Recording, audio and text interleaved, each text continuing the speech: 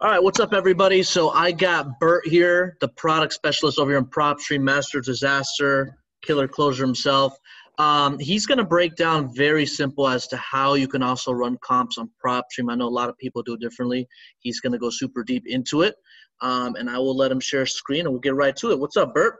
Hey, what's going on, Steven? Thanks for having me. And yeah, no, let's clear up the fog a little bit and how to, approach running comps on a property.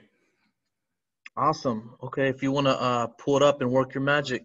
There we go. So here's PropStream. Again, we have nationwide data, but again, running comps, the concept of running comps is to find properties that recently sold at a market and then get the data there. So 1604, I think it goes East Parish Street in Tampa. Yeah. There we go. So here's a property. It's distressed as you can see it. We're going to go into the details. And every property has a details page, but to run comps, we're going to go into the comparables and nearby listings. So let me just explain what happens when you click on that area. The whole bottom half of the details page is going to just get changed. We're going to give you the comparables. These are the properties that sold in the last year, right? These are unfiltered results, by the way. And we're going to give you access to public and MLS records or both, and I'll explain what they are in just a second. But the nearby listings, we're going to give you neighboring records, right? The idea is you might be in a cul-de-sac, a country club. You can't use the comps outside of that area. So let's just take a look at the neighbors, right? Or you might be in the phase where the contract is locked up. Now you need a buyer in the area. So you're looking for buyers. Or you might be in the stage where the buyer bought the property and the buyer says, hey, you know what? Find me another lead in the area. And we'll do business again. So let's look at the other listings as well. So the most important one are really the top three: to know what buyers are buying, to know, if any neighbors sold recently that are very similar. But the best one of the bunch is definitely comparables. So again, comparables are properties that sold recently, and we're going to give you access to public records, which are county records, MLS records, which are records sourced from the MLS board in that area, or we can put them side by side, right? So let's just break down the difference. The benefit of having public records is these are officially recorded records at the county, right? Every real estate transaction that happens, the county records it, and that's this area right here. So anything green is public records. Now, be careful with public records because, as I mentioned, they record everything. You're going to see cash transactions, foreclosure transactions, bank transactions, newly constructed property transactions, family transfers transactions. So you don't really want to run comps using bank transactions because you can see here the transaction is only $80,000 compared to the $200,000, $100,000 properties in those markets, right?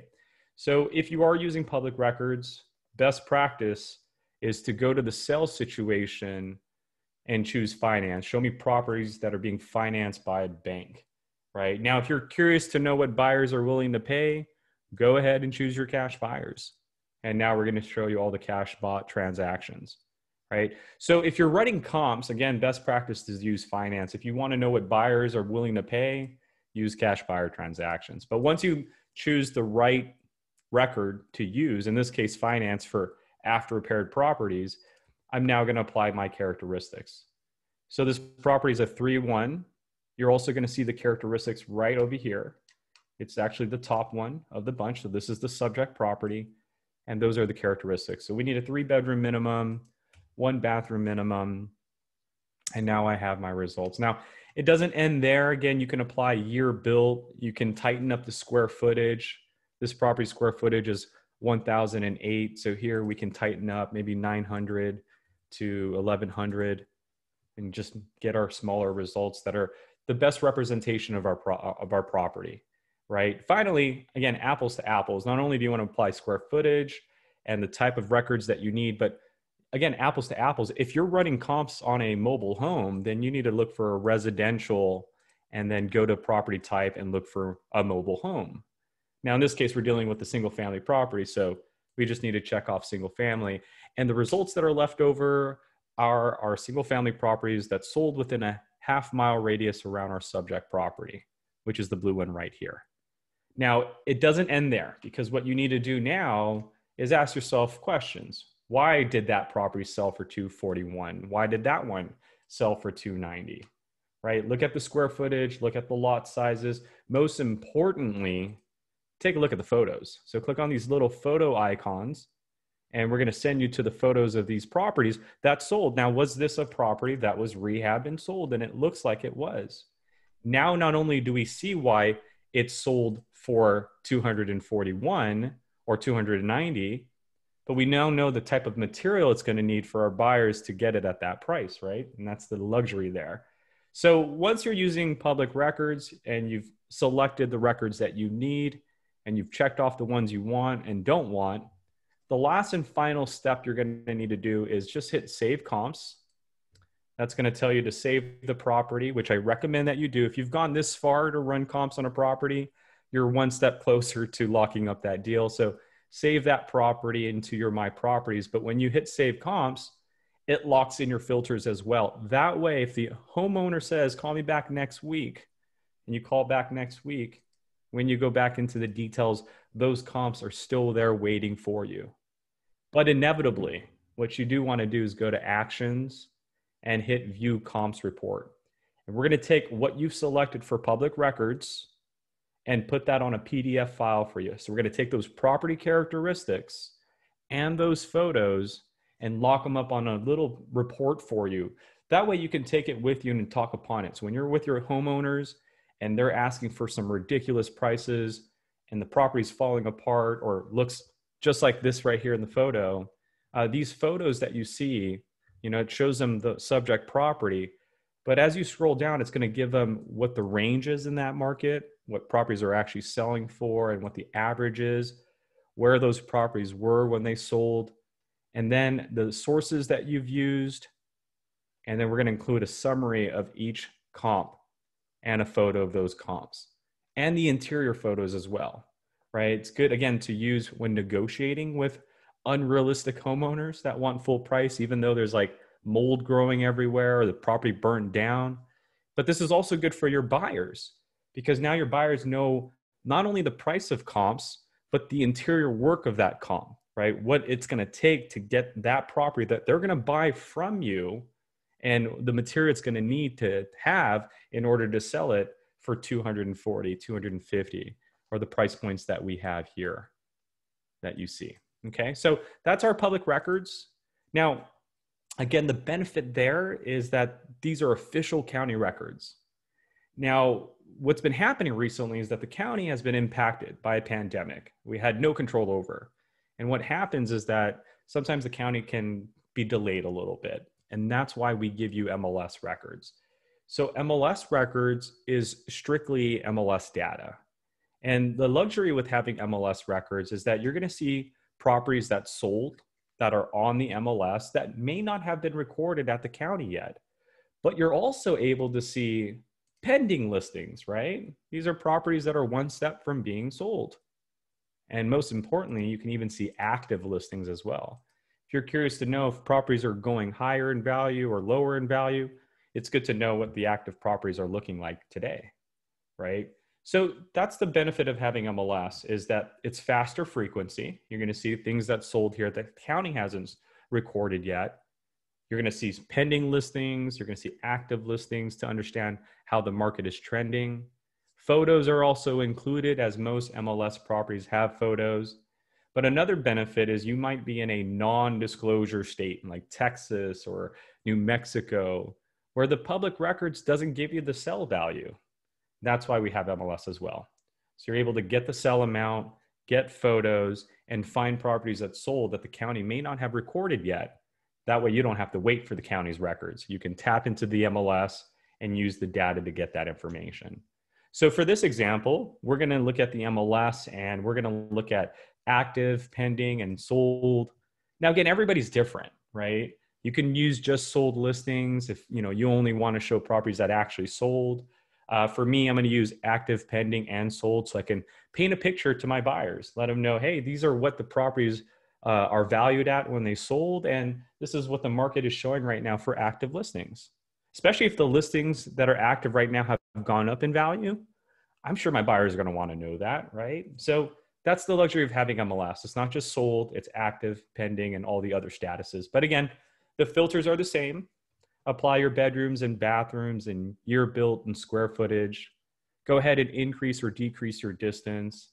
and then add your residential and property type as well. And finally, you'll get your results. And same with public records. Don't just stop right there.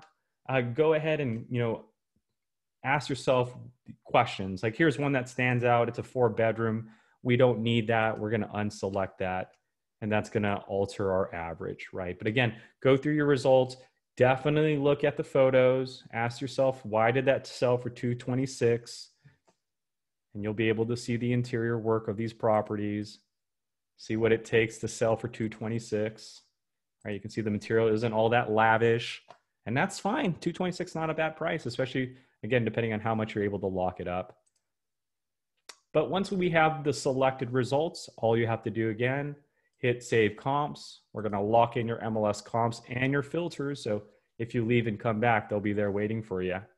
But ultimately, you're going to want to hit actions, view comps report. We're going to take that MLS data that you selected and filtered out, and we're going to put that on that same PDF file. So this one was all public records, which is, as you see here, all green. The one that's coming out right now will be all blue MLS records. Okay, so here it is. So same report, except now it's using MLS records, which gives you the low, high, and the average based on the on-market comps as well. So it's going to take the MLS sold comps and give you the low, high, and average. And if there are any active comps, it's going to give you the low, high, and average of the active comps. And then if there are any failed comps, it does the same thing there too, if you selected that. And then where those MLS comps are, and then those MLS photos, and then the interior photos as well. And then last but not least, both. Can you go back to when you go to cash comps? Because something I made the mistake is I was clicking on that tab at the top. I never realized there's a drop down. Yeah, I always clicked on that. But cash buyers will keep the same criteria, so you're still in the comparables. Correct. Right? Yeah, you're still in the comparables, cash buyers. See, the difference with the cash buyer box here is that this is going to be, first off, unfiltered, and it's going to show you every cash buyer within a 1-mile radius. And here's the challenge with that. Look at the sell dates, right? Some of them are from 2001, and some of them are obviously very, very, very recent. So not bad there. But the challenge is that the issue with these cash buyers is that these are going to be owner occupied and non-owner occupied. So we're going to have an issue here, right? So what you want to do with this cash buyers list is apply a sell date range, right? Typically we like to go back a year. So we'll go back to like September 22nd, 2019. Again, I like to think of finding buyers as like a matchmaker game. If you locked up a 3-bedroom, 1.5 bath, and let's look for a 3-bedroom, 1.5 bath buyer, right? Same with square footage. Again, property class, let's look for residential, single family cash buyers. But the most important part in this area is making sure it's non-owner occupied, because you don't want to find a buyer who's buying a property and living in there, right? You want to make sure you're finding a property that's being bought and then it's non-owner occupied. So bought in cash, and the buyer that bought it doesn't even live in that property. And this is where you're going to get your results right here, at least the best results. And if you click on one of those, it shows the transaction history if it's an LLC, because the way I run my comps is my max offer is always, at least $10,000 less than what the LLC bought it for. But if we click on any of those, you can go into the details. We'll open a separate tab, just like you mentioned, and then you're going to see the transaction history. So usually it's great to look at the transaction history. And like you said, yeah, you're going to see an LLC. There's also a cash sell tab. Shows you the seller's information, the buyer's information, and the buyer's mailing address. And what I also like is because we have nationwide MLS, you get to see the MLS details as well, which shows you the agent's information, right? Because now you can see, the seller's agent, or perhaps this is a seller and a buyer's agent.